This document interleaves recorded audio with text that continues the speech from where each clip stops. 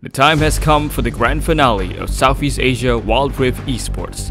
ESL Mobile Challenge presents League of Legends Wild Rift Sea Championships 2021. The Sea Championship is divided into three main stages, beginning with the play-ins, followed by the group stage, and finally the playoffs. In the play-in stage, 12 teams from the Sea Icon Series Fall Season Tournament will be seeded into three brackets. Each bracket will compete in a double elimination format. The 12 teams include 8 of the first runner-ups from each region's Icon Series Fall Season Tournament. They'll be joined by another 4 teams who performed well in the previous Summer Super Cup, hail from Thailand, Taiwan, and Vietnam. These teams will be competing in a double elimination format in a best-of-5 series, and only the last team standing in each bracket will move on to the next stage. Next, we proceed to the group stage where the best of the best will face off.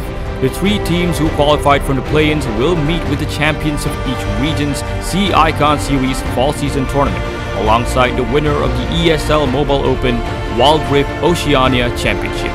The 12 group stage teams will be divided into 2 groups where they will be playing against each other in a best-of-2 single round-robin format.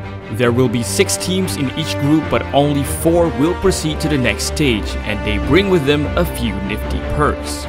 In the playoffs, advantages will be given based on the team's performance in the group stage. Seed 1 will be given a round bye and is seeded directly into upper bracket round 2.